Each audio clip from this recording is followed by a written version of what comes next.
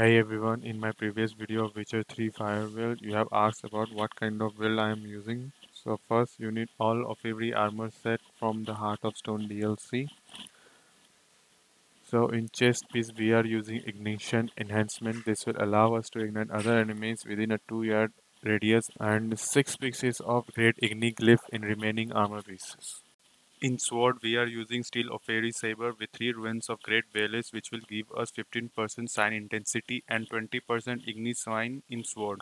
We are using Geralt silver sword, which will give us 20% igni sign intensity with elation enhancement. It gives us 1 adrenaline point after a fatal blow. This sword cannot be crafted, so I am showing a quick location of the sword. You will find in Skellige between Freya Garden and Larvik. Sword stats will be different than mine, so I will recommend you to make a manual save before picking up the sword. So if you didn't get 20 or 20 to 18% scientific, just reload the manual save and repeat the process.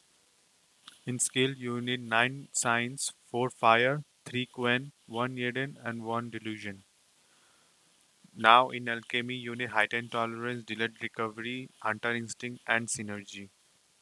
In general skill, we are using focus and Georgian power. In White Orchard near Mill you can easily find Igni Place of Power for extra Igni sign intensity. Last skill Razor Focus for instant 1 ability point when entering combat. In mutations I am using Magic Sensibilities and 4 Great Blue Mutation.